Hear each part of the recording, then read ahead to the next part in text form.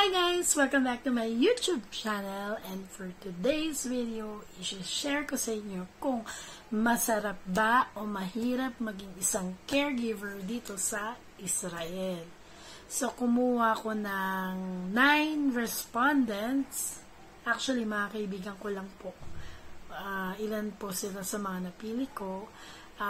Tinry ko tanungin kung masaya ba sila o nahihirapan ba sila magtrabaho dito bilang isang caregiver. So, gusto kong i-share sa inyo kung ano yung mga sagot nila. So, simulan na natin! Ding!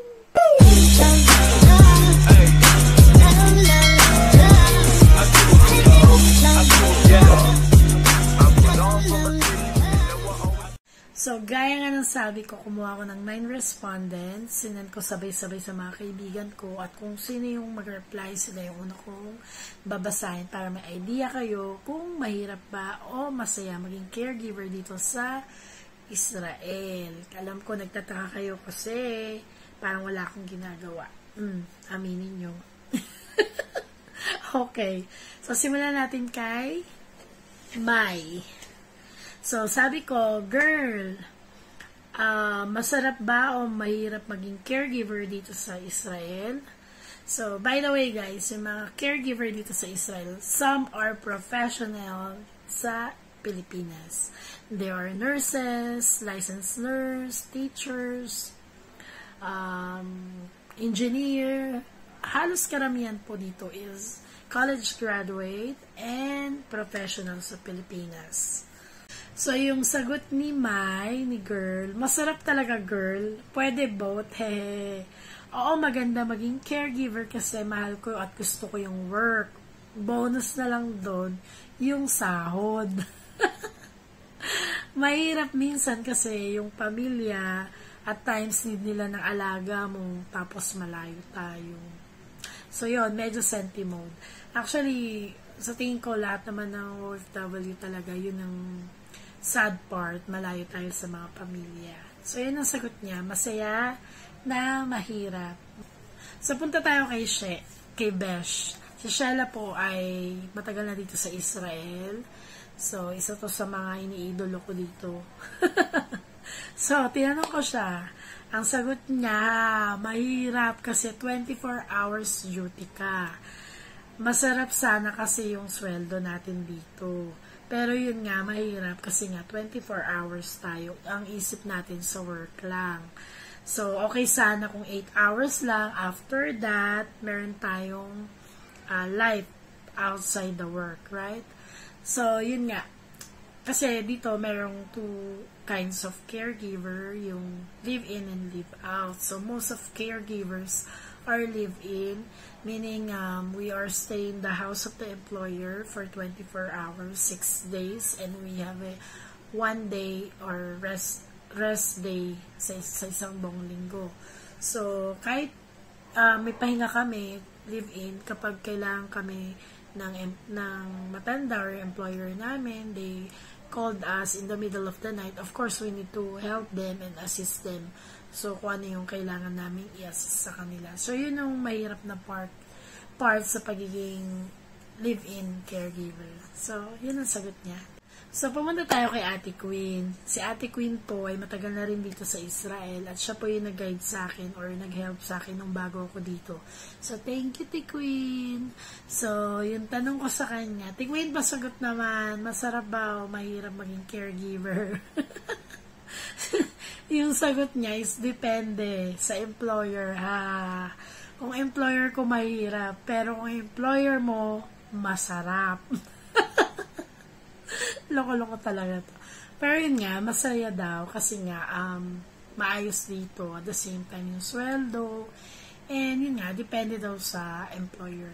Yung magiging sagot doon. Kasi may mga employer talaga na hindi maayos sa caregiver, meron din namang hindi.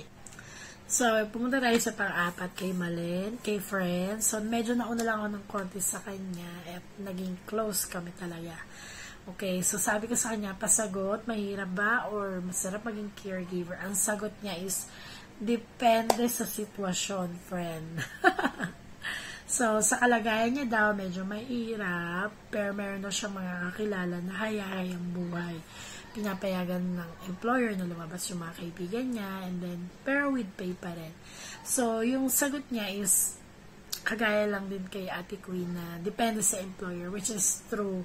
Kasi marami talaga mga employer na kinoconsider nila yung emotion ng caregiver, lalo na yung mga live-in. Na okay, you can go out and go back after 1 or 2 hours since whole day nga kami nasa bahay lang.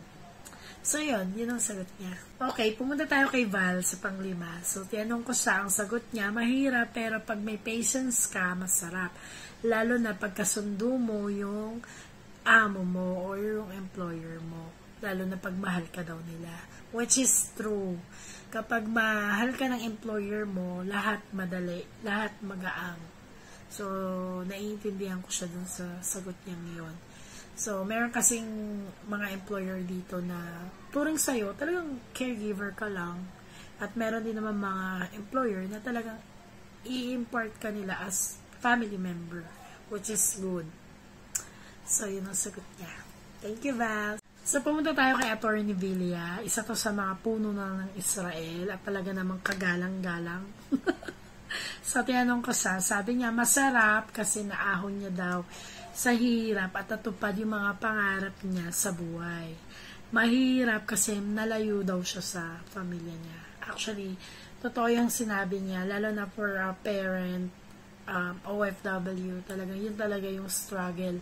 Lalo na siguro pag may sakit yung mga anak nila sa Pilipinas, siguro yun ang mga mahirap na part bilang isang OFW, kahit saang lugar, hindi lang dito. And yung masarap nga daw is yung natupad niya yung pangarap niya na pag-aral niya yung mga anak niya. Pagtapos niya, nakapag-invest siya ng mga bagay sa Pilipinas. So yun, sabi niya, pang Q&A ng binibining Pilipinas, diba? Sana daw manalo. Loko-loko. Thank you, Attorney Villa, sa pagsagot. So, pumunta tayo kay Racy. Si Racy is parang kabatch ko na rin dito and BFF dito sa Israel. So, ang sagot niya is, alam mo na yun, masarap kasi malaking sweldo. Sweldo mo lang ha. Tapos, only tulog daw and kain daw siya dito. Kaya lang mahirap, lalo na pag walang rest day at makulit ang alaga.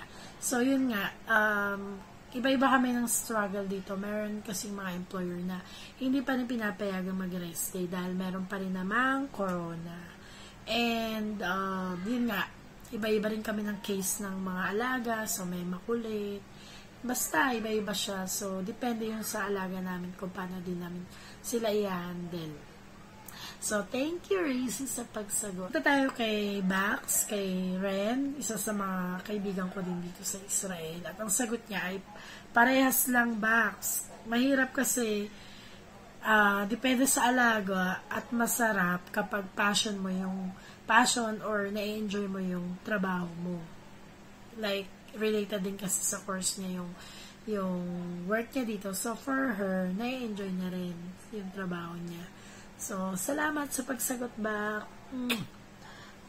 So, pumunta tayo kay Tim. Ang sagot niya, mahirap, pero kung desidido ka, lahat kakayanin.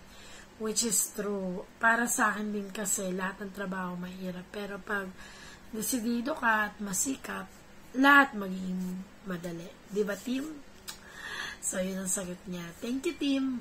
Pumunta tayo kay Jasmine. Si Jasmine po ay kapitbahay ko dito sa May Maseret at palagi niya po akong binibigyan ng masarap na Filipino food. So, thanks, Jasmine. And ang sagot niya po is, mahirap kasi obligasyon mong alagaan ng mabuti yung alaga mo dahil pinagkatiwala siya ng pamilya sa'yo. At masarap kasi yung pinagpaguran mo ay napupunta sa maayos at mabuti pamamaraan sa Pilipinas. Yun, pag nangyayari yun is napapalitan ng saya yung pagod mo sa trabaho. So, yun, tama siya kasi syempre, kapag caregiver ka nila, pinagkakatiwalaan ka ng buong pamilya para alagaan mo yung alaga mo. So, parang nakasalalay kasi sa amin ng buhay ng mga alaga namin. So, ginagawa talaga namin ang lahat para mapabuti sila. bago kami. Minsan, ganun. So, yun ang mahirap na part at yun nga, masarap kapag papadala namin yung pera namin sa maayos na pamamaraan sa Pilipinas. So, yun yung mga nakalap kong information, sagot sa mga iba-iba kong kaibigan. At least nagkaroon kayo ng idea, diba? And for my own side naman, mahirap na masaya rin. Bakit? Mahirap kasi nga, live-in caregiver ko. So, whenever Ima called me, even if I'm sleeping, I need to assist her or give what she want. Okay? So, yun yung struggle part. And one more thing is, hindi lang naman si Ima yung dinidil ko sa work. So, included din diyan yung family members. So, importante na marunong ka makipag-communicate, argument. So, para rin fair yung magiging sitwasyon mo. Kasi kung makikinig ka lang din, so, hindi ka magiging healthy yung emotion mo dito dahil hindi mo na-express yung sarili mo. So, importante yun para makasurvive ka sa work mo. And, masaya kasi nga, free country naman yung Israel, unlike other Arab countries na mahigpit.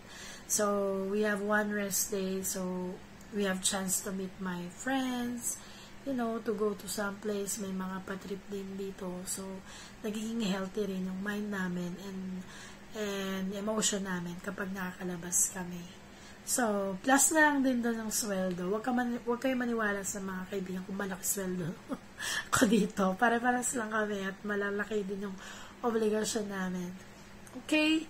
So, I hope nag-enjoy kayo sa aking video at salamat sa pakikinig at sa lahat ng kaibigan kong sumagot. Maraming salamat sa inyo. Okay? Bye-bye! See you on my next video.